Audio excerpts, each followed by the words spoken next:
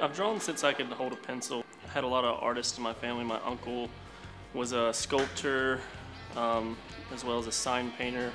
My grandfather was an oil painter. My dad and mom both drew. My dad became an engineer eventually. So art's been in my family for a while.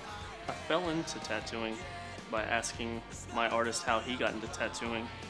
And he's like, just bring a portfolio of drawings up to the owner and let him check them out. And he ended up liking my drawings and told me to come back in 2 weeks and start an apprenticeship.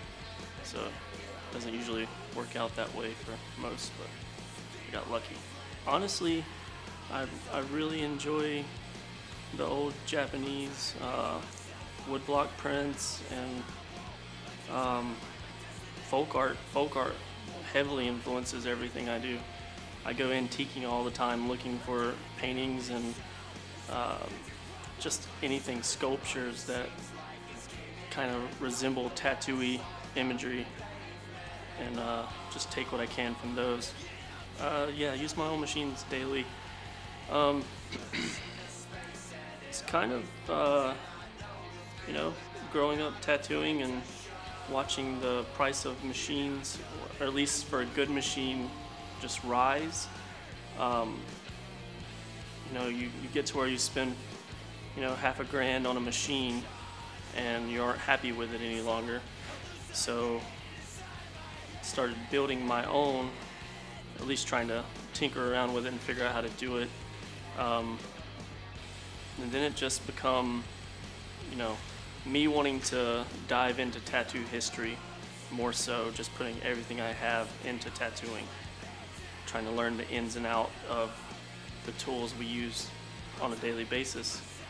If you want to become a tattooer, do it the right way.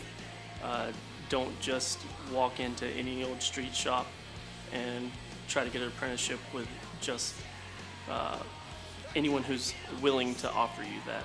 Do your homework, make sure you're learning from someone who can actually teach you. I started tattooing 14 years ago, and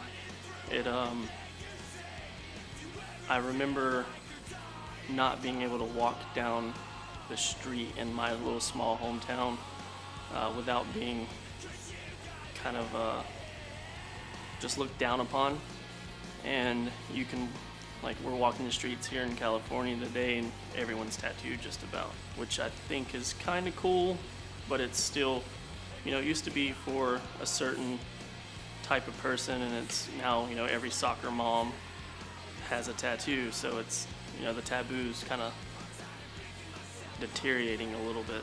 See, I started playing guitar at 13, drums at 8, so music's always been a big part of my life.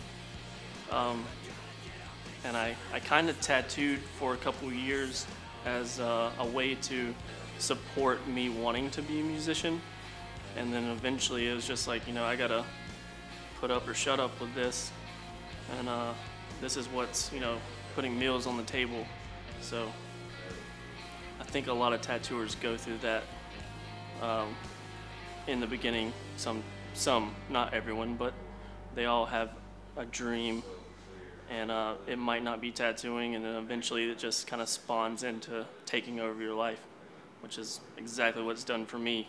Eat, sleep, and breathe tattoos.